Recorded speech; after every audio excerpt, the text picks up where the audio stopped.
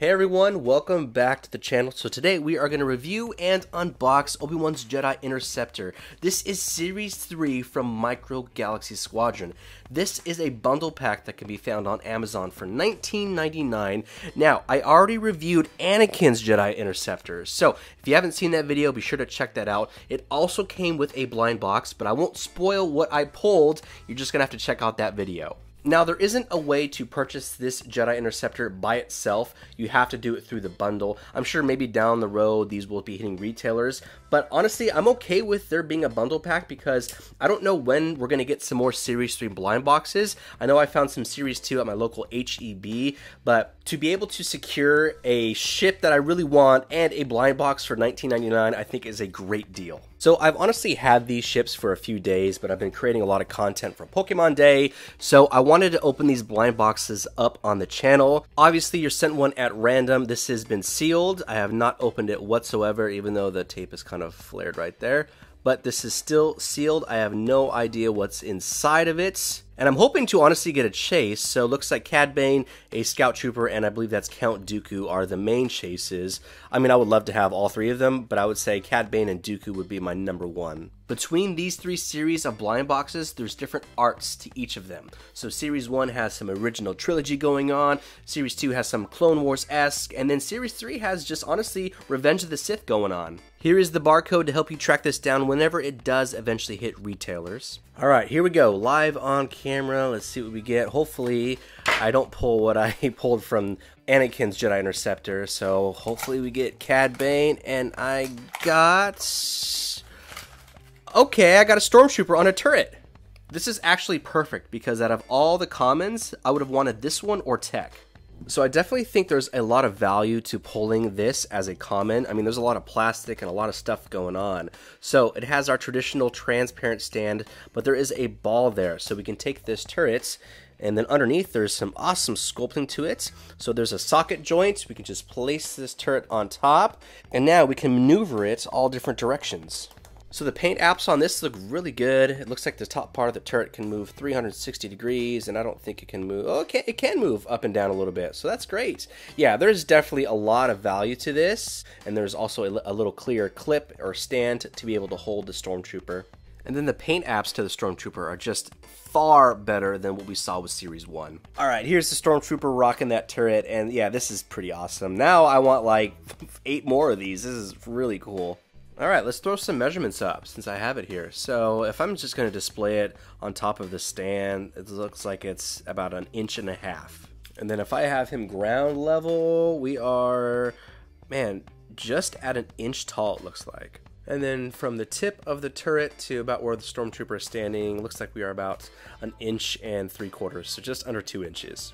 So yeah, I definitely think this is a big win for being a blind box, and I would love to have more pieces like this that we can add and fill into like our terrains and like our backdrops and things like that. I think that would do really well, because that would really allow you to expand into like basically a micro world, so I'm all for that if they continue to do stuff like this. Okay, that was great. I'm glad I was able to share that with you on camera. So here it is, Obi-Wan Kenobi's Jedi Interceptor, and so if you watched my Anakin Skywalker's Jedi Interceptor, then you pretty much know what this ship can do, but I'm still going to go over everything anyways. So here's the back of the packaging. It is our traditional box art that we've already seen within Series 1 and 3 of Micro Galaxy Squadron.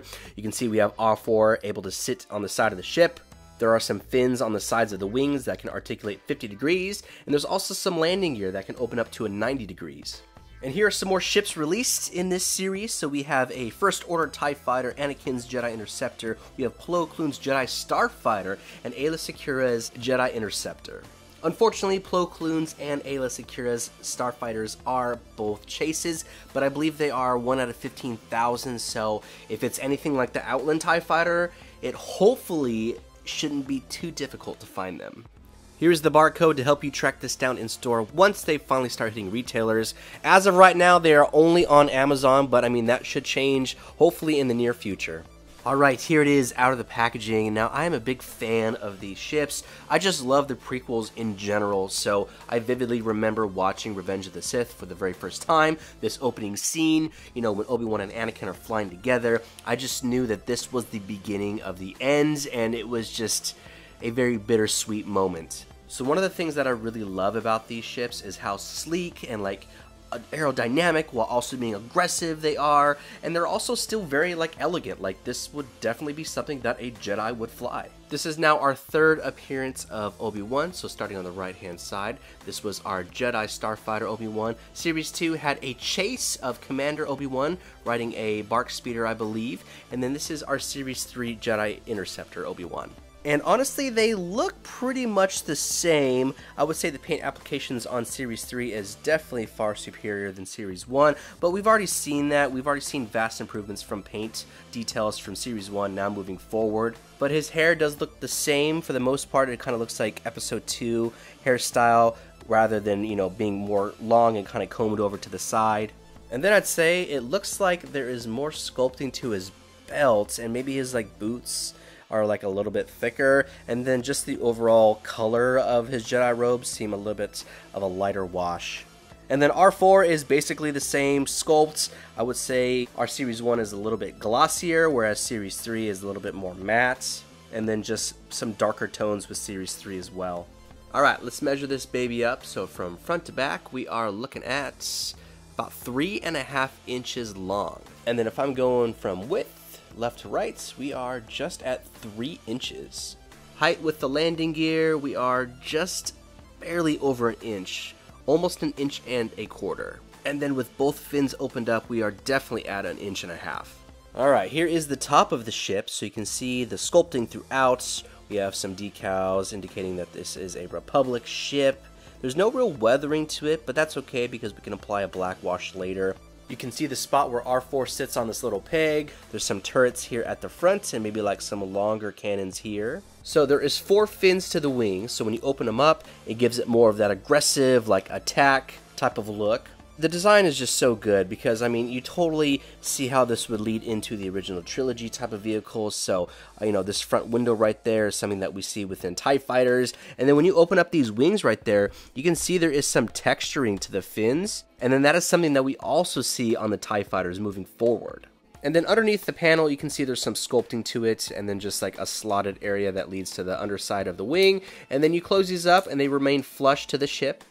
To the back of the ship, there's like 2 thrusters there with some sculpting to them, and then that will lead us to the underside, and you can see how the landing gear is folded into the body of the ship, which I love that. I mean, it makes the ship that much more authentic. And then something that you also don't see are the little screw holes to hold the ship together. So I imagine that most of the ship is probably commercially glued together.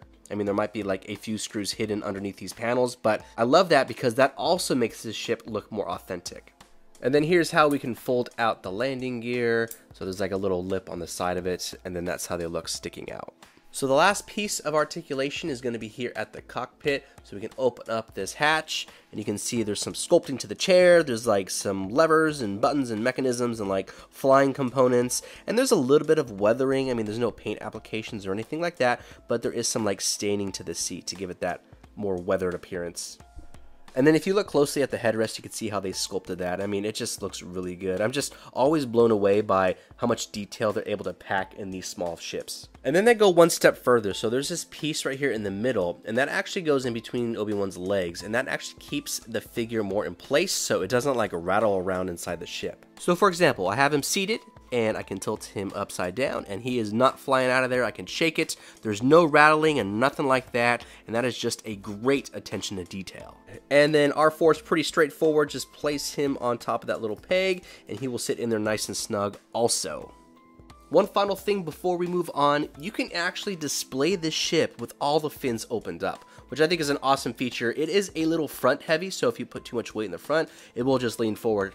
But you can still display it in your collection opened up like this. Let's have a look at both Anakin and Obi-Wan's Jedi Interceptor side by side. It's honestly really great to have these, and I'm glad we got them earlier within the series, and not like, you know, within series 7, 8, or 9, because these are just really sought after ships and fan favorites. Here they are standing next to Ahsoka's Jedi Starfighter and Luke Skywalker's X-Wing. It's really crazy to think how small these single pilot ships are compared to something like an X-Wing and a Starfighter. And of course we have to throw in some of our larger starships, and it's just crazy how like much these are dwarfed compared to these. I mean, you can almost basically fit one of these babies inside of this gunship. And I know I went with the plain gunship on this, but I have my other ones hanging from the ceiling in case anybody is wondering, and I just didn't want to take them down right now. Okay, that's going to wrap up this review and unboxing of Series 3 Micro Galaxy Squadron Obi-Wan's Jedi Interceptor. Right now, this can be found on Amazon as a bundle pack, so you get a blind box and this ship for $19.99. I will post all the links in my description below, which I think is a great deal because you're getting not only a new ship, but a blind box. And for me, it worked out really well. I didn't pull a chase, but I managed to get the Stormtrooper with the turret, and this thing has a lot of value, especially for it being a common. And you may get lucky and pull a chase. One of my friends, Greg, he pulled 2 chases from 2 separate interceptors. But I really love this ship. I'm a big fan of the prequels and Revenge of the Sith, so being able to have this in my collection is a big win. There honestly isn't a whole lot I would change about this. I think it's pretty awesome as it is, and I think you would enjoy it in your collection. So my only gripe would be accessibility. Some of the targets have been slowly trickling in some Series 2. I know in my area there's only 1 target that actually stocks Series 2. And I'm hoping that's not going to be the same for Series 3, but there is a lot of links on Amazon that have gone live that make it easier for you to pick these up. But all in all, I think these are so fun and definitely worth the price. But that is it. Thank you so much for watching this video. Be sure to find me on Instagram where I do toy photography, toy videos, toy hunts, toy deals, and all things toy related. I post heavily on my stories when new things drop, like the tiger shark. And this review is coming soon. But if you like this video and you want to see more of it, be sure to like and subscribe. It really helps out the channel, and I will see y'all in the next video.